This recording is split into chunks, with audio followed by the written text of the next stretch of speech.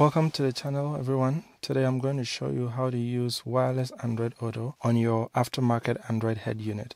So if you have an aftermarket Android head unit like I have here and you don't have the inbuilt wireless Android Auto, this video is for you. I'm going to show you how to do that. Now, first of all, you need this app which is called headunit reloaded.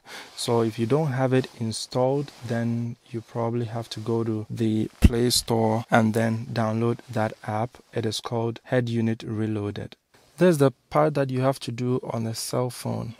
So you pick your cell phone and then navigate to the Google Play Store. You open Play Store and then you look for Wi-Fi launcher.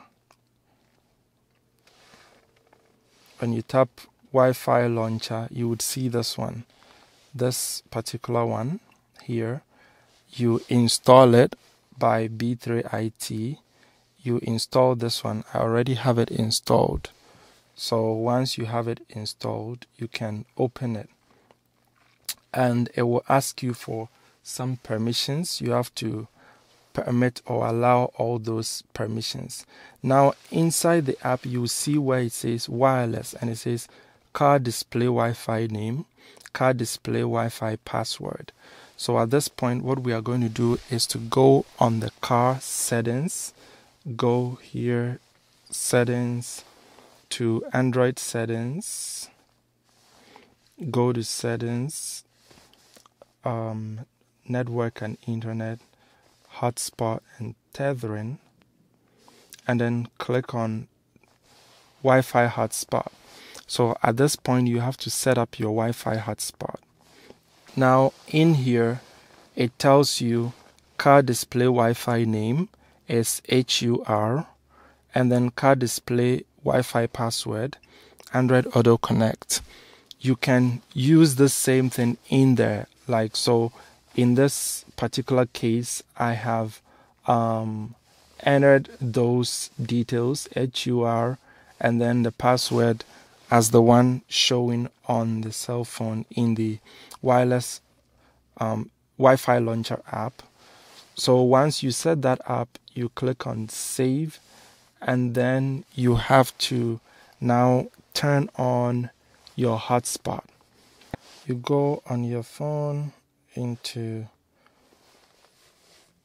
and then you look for this wireless Wi-Fi network. It says HUR, connected without internet. That's exactly what is going to happen. So leave it there. It means you're already connected.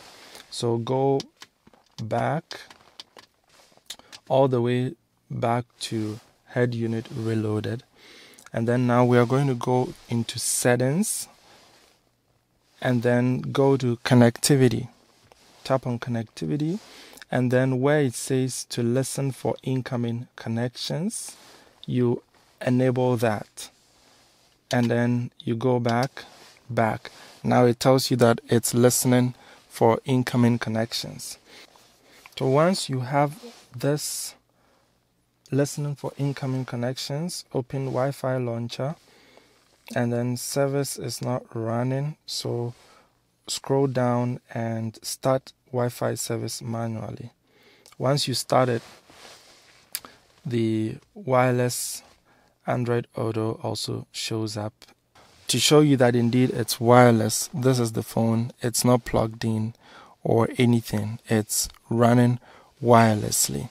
But then one other thing is, when you do this, you are connected to Wi-Fi, but you don't have internet service. So go back into your settings and then go to connections and then go to data usage and then go to mobile data only apps and then enable the apps that you want to use mobile data if your mobile data is not working automatically. A lot of times it should work by itself, but if it doesn't, then you have to come here and use those apps. There are some phones that would allow you to turn mobile data only on or off, but this one doesn't have it. You have to turn it for each app individually. So you come in and whichever apps that are probably not working and you need the internet, you turn those on, and that is just about it. Try it and let me know. I know it should be able to work for you. If you found any value in this video,